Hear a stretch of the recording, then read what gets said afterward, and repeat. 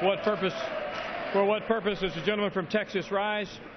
Mr. Speaker, I rise in opposition to the motion. The gentleman is recognized for 5 minutes.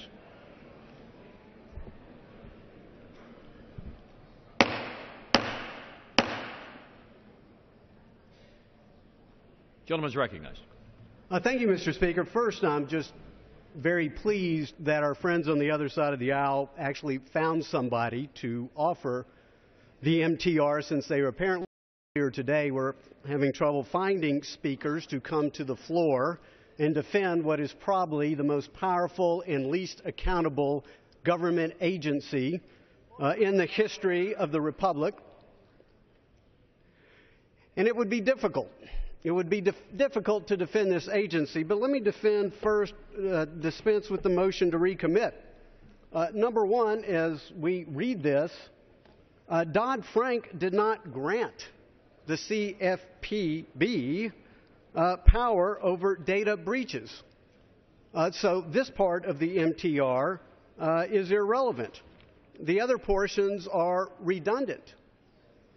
But, Mr. Speaker, the more important point is, how can anybody come to the floor to defend an agency that is collecting such massive quantities of data? I find it somewhat ironic that the MTR seemingly is concerned about data breaches to a government agency that is collecting 53 million data on 53 million borrowers who took out mortgages since 1998. The person in charge of the project has testified that it is easy to reverse engineer the identities of 95% of these records. The CFPB, in their credit card database, is collecting at least data on 991 million credit cards held by roughly 60% of the adult U.S. population. Where's the angst and the anxiety and the concern for the possible data breaches of CFPB? How about their consumer credit panel, where they're collecting a database of credit reports on 8.6 million Americans? I mean, it seems to be a contest between CFPB and NSA who can collect the most data on American citizens. And yet, stay tuned on who wins that competition. And then, Mr. Speaker, we have an agency that, notwithstanding its benign yet Orwellian title, is abusing consumer rights.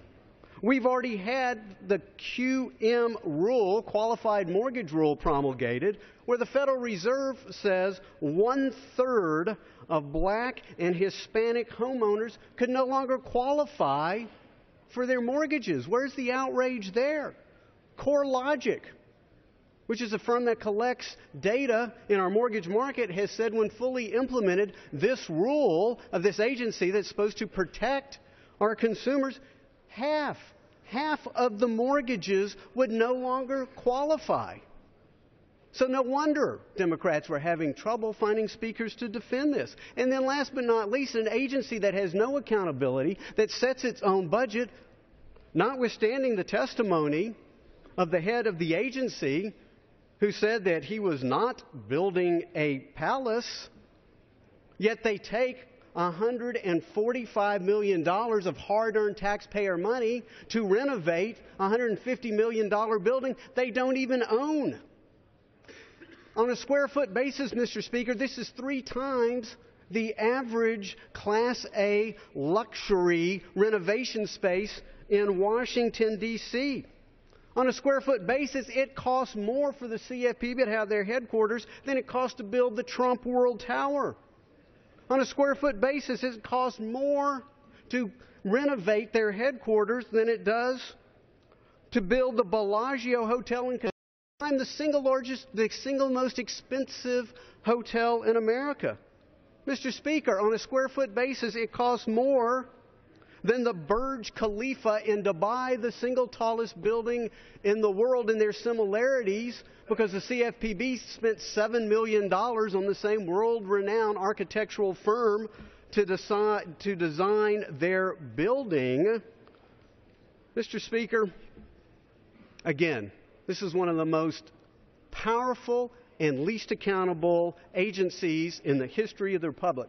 True consumer protection is about competitive, innovative, transparent markets that respect the dignity and the liberty of every American citizen to buy the mortgage, to get the credit card that they want, that's best for them and their families. Let's respect them. Let's hold accountable government.